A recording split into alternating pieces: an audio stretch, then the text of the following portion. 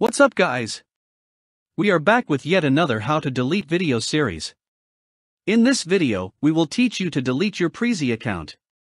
Before we start, you should know that, if you've subscribed to Prezi, you have to cancel your subscription before closing your account. Another important thing is that deleting your Prezi account is permanent and will delete all your presentations. If you are ready to close your Prezi account, let's get started.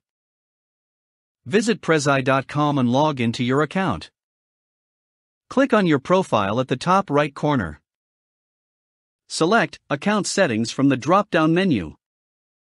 Click on the Profile tab. Now, click on the Delete Account link.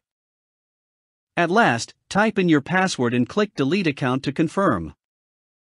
If you are a Prezi subscriber, you'll need to cancel your subscription at first. You can visit our website How to Delete for detailed instructions. And that's it. If you like this video, make sure to hit that like button and subscribe to our channel for more tutorials. And also, don't forget to hit the bell icon to get notified every time we post a new video. Have a great day, see you in the next video.